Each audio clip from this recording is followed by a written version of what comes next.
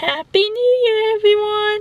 It's 2020, and I know this is time of year when people have finished nursing school. Congratulations on finishing the probably hardest 2 to 4 years of your life.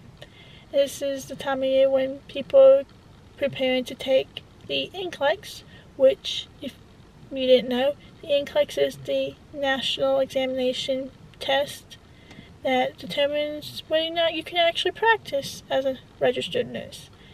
And so this video is going to be all about how you can pass the NCLEX on your first try. Let's get into the video right now.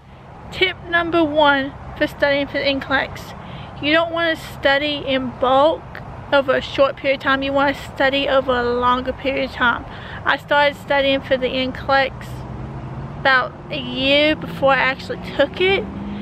And I studied a little bit each day, so that way I was able to not cram and I could actually soak in the information before I took the test. So when I took practice questions and practice NCLEX questions, it wasn't like I was just regurgitating information. I actually knew the information. So studying over a longer period of time and not cramming at the end, like right before you take the test, is my first tip. Second tip is when you study, use mnemonics. When I went to take the NCLEX, one of the reviews I did, there's 20 million NCLEX reviews. There's Kaplan, there's ATI, there's Sylvia Rayfield, there's a bunch of others. I did Kaplan and Sylvia Rayfield.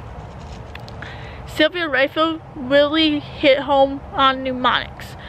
Like, to remember content of chest pains, EKGs, lab values, electrolytes, medications. And so finding mnemonics that work for you, the way you can remember the information and actually apply the content to what the question is being asked, will help you in the long run. Tip number 3 is to study by teaching. So what I mean by this is, after you've learned the material, if you can teach it to somebody else, then if you can teach it, then you know it well enough to take the test for it. Because if you can teach it to someone else, then that means you really have it ingrained into your mind that I know this information. Tip number 4 is to practice, practice, practice, practice.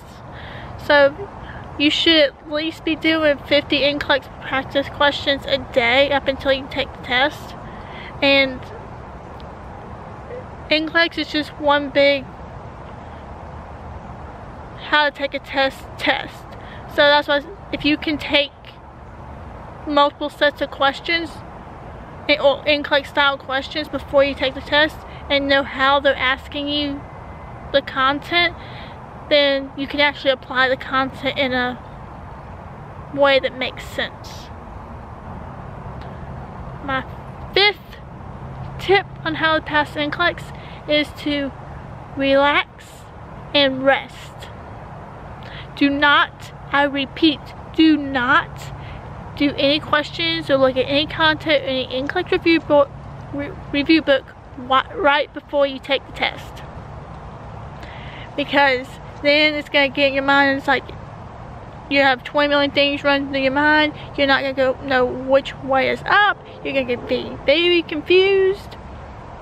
And once you're going to just be anxious going into your test, versus if you study for about 6 months up until you take the test the day before, you just relax and do something that you want to do. You go into the test more calm and level-headed, and you can focus better. And that concludes the video on how to pass the NCLEX on your first try. If you have any other questions about NCLEX or about nursing school or about nursing in general, please leave a comment down below and I will get back to you as quickly as possible. But in the meantime, don't forget to like this video and subscribe if you want more nursing and new grad nurse content. And I will talk to y'all in my next video. Y'all have a good day. Bye!